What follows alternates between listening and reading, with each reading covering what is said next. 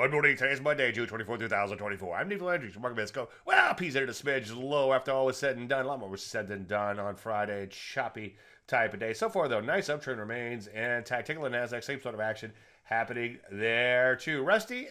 Same as it ever was. It did manage to bounce a bit, but still choppy and toppy. Let's take a look at some areas like the Sibbies. Bam. So far, so good. Pulling back a little bit on Friday, but looking pretty good longer term.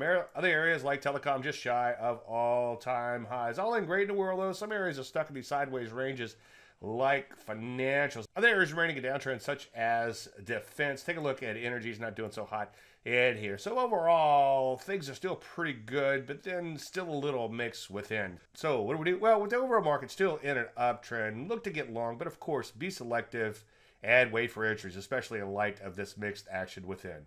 Any questions, as usual, DaveLandry.com. I'm Dave Landry, and you start the market in a minute.